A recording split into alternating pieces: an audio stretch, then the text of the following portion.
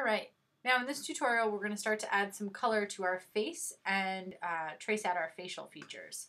So the first thing we need to do is in the dots 2 layer up here, we're going to get rid of all of the white area.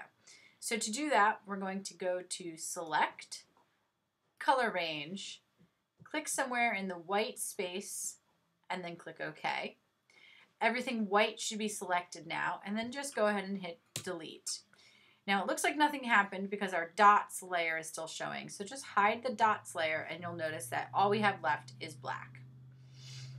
Okay, and then once you've done that, go ahead and do a deselect. So do Command D and then re-show your dots layer.